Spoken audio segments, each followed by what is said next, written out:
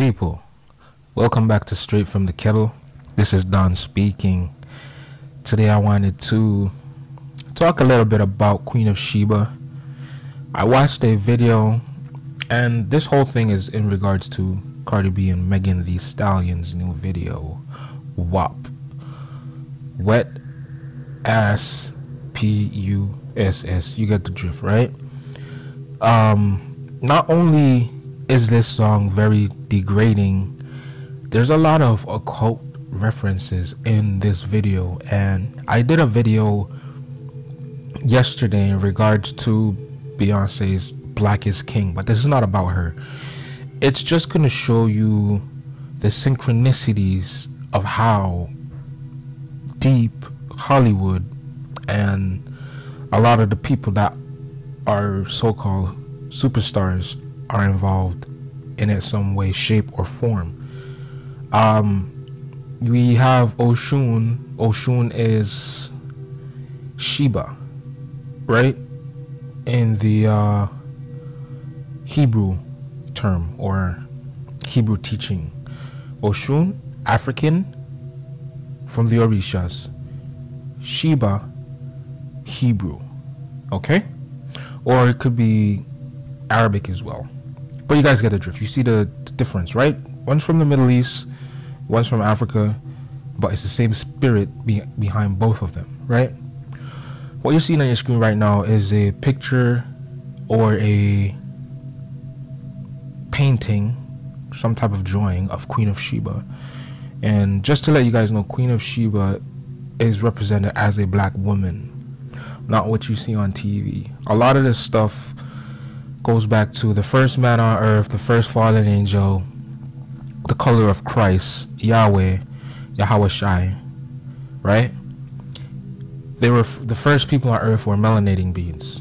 But let me not stray away from the point that I'm trying to make today.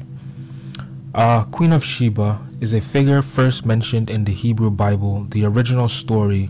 She brings a caravan of valuables, gifts for the Israelite king Solomon, right? This tale has undergone extensive Jewish, Islamic, and Ethiopian elaborations and has become the subject of one of the most widespread and fertile cycles of legend in the Orient. Okay? Just so you guys know, I gave you a little bit about that. Sheba. You could also say Sheba is a Jezebel. What do I mean by a Jezebel? Right? A Jezebel spirit is one of Satan's higher ranking, more intelligent demons, if not the smartest kind of demon he has. Who made man fall from grace? Eve, right? Eve, and we also have Lilith. Lilith is also a representation of Sheba. She has snakes in her head. And in Cardi B's music video, the intro to the video, you see Queen of Sheba in her front fountain, right? Duality. They put two faces. I'm sorry. The statue in the water fountain in the yard has two heads on it, right? And it's going in a circular motion. That represents a duality, black and white. But it all boils down to dark magic anyways, because the music they're perpetuating and how they're degrading females, and also a lot of representation of the snake, right? The serpent is one of the oldest and most widespread mythological symbol, right? The word derived from Latin serpens, a crawling animal, and the Bible tells us about the snake, right? The snake had legs before and it got cast down and it had no more legs. It's the lowest form an animal could get to, and that's why we have the snake. The snake is one of the wisest and oldest animals on planet Earth. That's why the Bible uses Shaitan, as a representation in the form of a snake, wise old serpent, right? And we wrestle not against flesh and blood, but principalities of the darkness. But I'm gonna keep it real with you guys. This video is very degrading. Not only is it degrading to women, it's an attack on kids, because Cardi B and Megan Thee Stallion, a lot of their core listeners are under the age of 20, and these are preteens, mid-teens, late teens. These are the kids that potentially could change a future, right? Because they're still young, but they're corrupting their minds with this satanic, demonic witchcraft music, which is a spell, because words are spells, right? Because in the beginning, God said, "Let there be light," and there was light, right? So the tongue has life and death within it. So we got to be careful about what we feed ourselves, what we feed the spirit.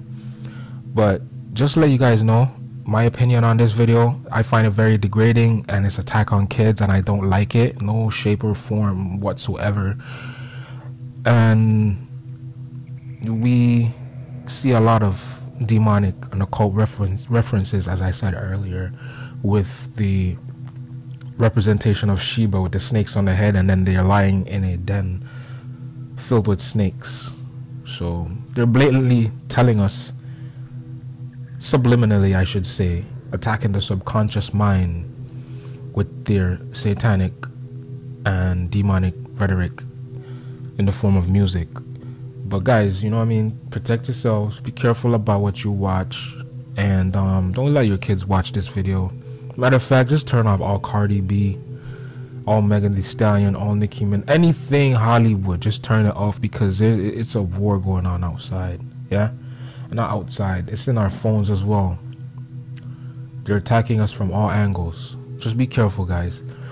Protect your kids, pray over them, you know what I mean, in the name of Yahweh, Yahweh Shai. Cover everybody in this world, because we're in the dark ages, and there's dark times ahead. But guys, I appreciate you taking your time to listen to my video.